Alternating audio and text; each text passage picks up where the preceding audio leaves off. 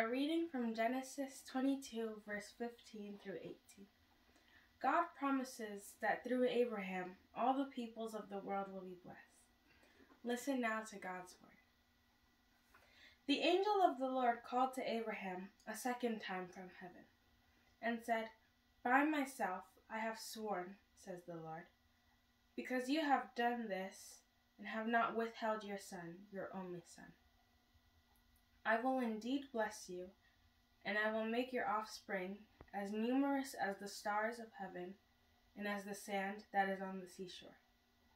And your offspring shall possess the gate of their enemies, and by your offspring shall all the nations of the earth gain blessing for themselves, because you have obeyed my voice."